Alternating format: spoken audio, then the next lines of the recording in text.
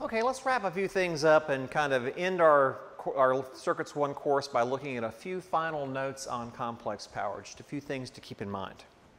Okay, first of all, just want to reiterate that conservation of power works with complex power the same way it did with DC power at the beginning of the course. So, for any circuit,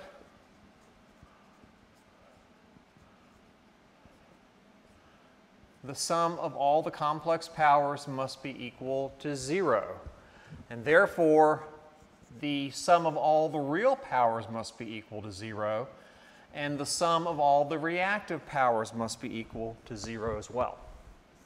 So this is always a way to check to make sure your solutions make sense.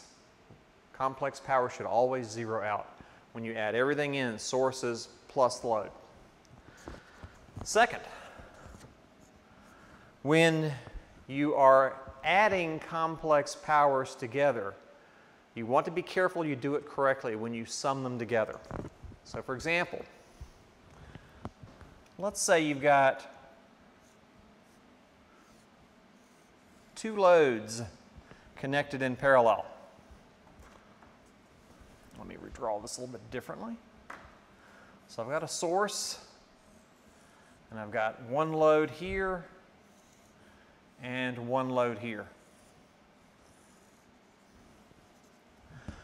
So this is S1, this is S2, and you're given the following. For this one, you're told that S1 is equal to 1414 at a phase angle of 45 degrees volt-amperes, and S2 is equal to 1000 at a phase angle of minus 36.87 degrees volt-amperes.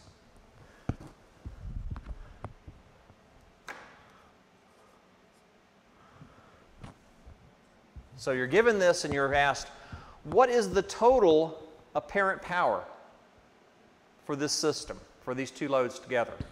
So here's a common mistake. People will look at this and say, well, by inspection, the apparent power of S1 is 1414 VA. The apparent power of S2 is equal to 1000 volt-amperes, and therefore the total for both must be equal to 2414 volt-amperes. Lots of people will do this, summing these together. Problem is that's incorrect. You can't add complex powers this way, or you can't add apparent powers, not in polar form.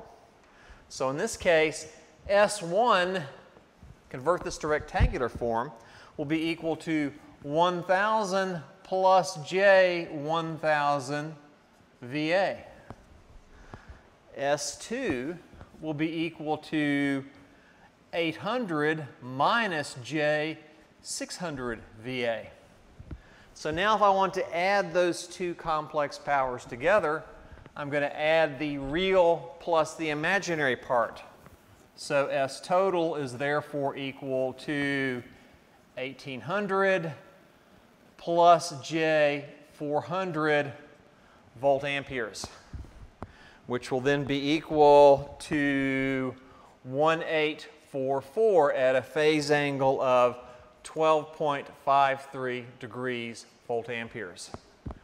So therefore, the total apparent power is not just by summing the apparent power values together. Nope. The apparent power is actually 1844 volt-amperes. So notice how I needed to go through and calculate these in rectangular form. Beware of trying to add the values together, the apparent powers in polar form. You won't get the right answer. Okay, so watch out for that. And of course, I can add together as many loads as I wanted to across the source and simply sum them together in rectangular form. And then, if I then added the complex power of the source itself, I'd better get the answer of 0 when I add all those complex powers together. All right? Another thing to keep in mind is that you may be given, well, I should say complex power can be expressed in different ways. Complex power is equal to the apparent power times the power factor plus J times the apparent power times the reactive factor, as we've already seen, which is equal to P plus JQ.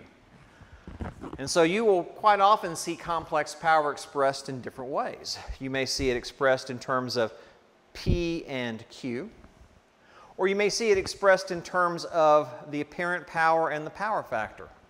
The point is given these equations, no matter what two parameters I'm given, you should be able to fill in the rest of the gaps. So I could even be given, for example, the reactive factor and the apparent power, and I should be able to work backwards and figure out what P is from that, once again just by using these equations.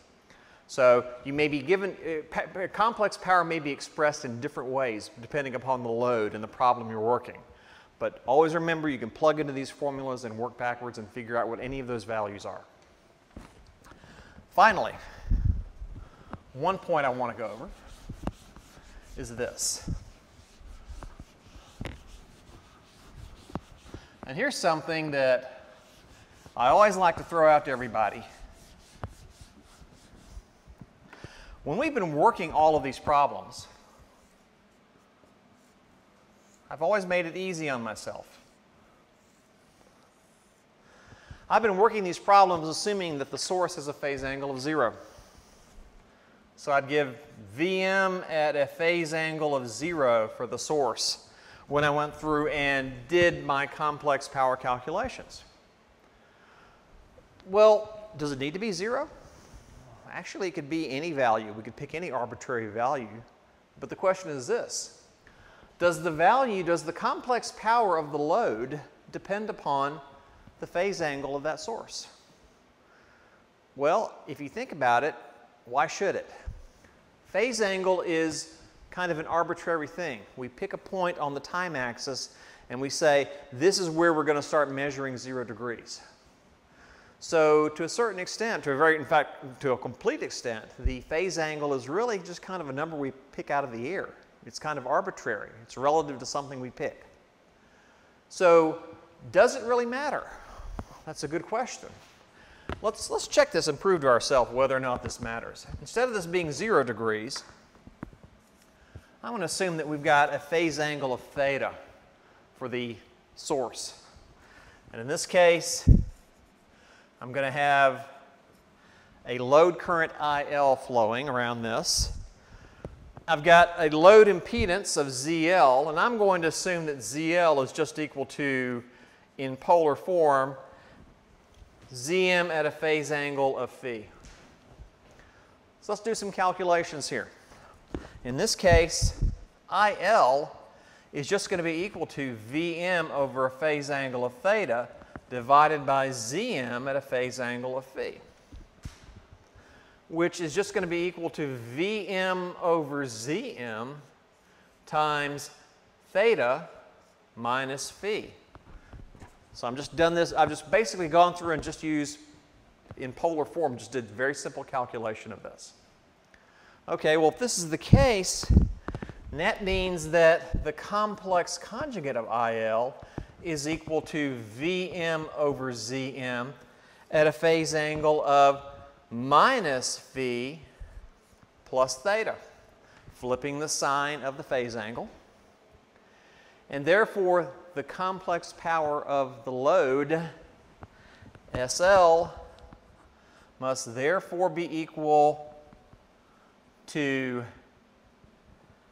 Vm at a phase angle of theta degrees times IL complex conjugate, Vm over Zm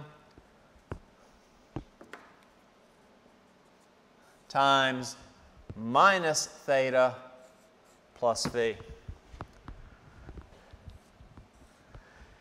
And once again, just doing a little math with polar forms, this will be equal to Vm squared over Zm times theta minus theta plus phi times phi. And there's my answer. This is the complex power of the load. Notice, The only phase angle that matters is the phase angle of the load. The theta disappears from our calculation. So as it turns out, if we have only one source driving a load, then the phase angle can be totally arbitrary. We'll still get the same value of complex power. So that's why we pick 0 degrees. Because it could be any value, but 0 just makes the math easier. Now obviously if you have multiple sources, then phase angle matters, because phase angle is going to tell you what the shift is between the different sources themselves. But for a single source, it doesn't matter. So the kind of problems we've been working, assuming, for example, power coming out of the wall, we model that as a single generator, then really you can pick any arbitrary value of phase angle for that single source. Okay? That wraps up circuits 1. We've covered everything starting from DC circuits all the way through linear circuit theory, nodal mesh analysis, first order RL and RC problems, phasors, and now finally wrapped up with AC power. So this gives you a good fundamental basis on how to do circuit analysis. And in fact, as I promised at the beginning of the course here, what this really gives you is the same kind of tools that the people who designed all of your electronic equipment have. Mesh and nodal analysis, this is exactly what they do. So all the engineers have that design your equipment have over you is they have experience. They have more practice doing this stuff. But the techniques I've showed you are exactly the kind of techniques they use. All right? Good luck, and hope I'll see you in some more advanced courses later on.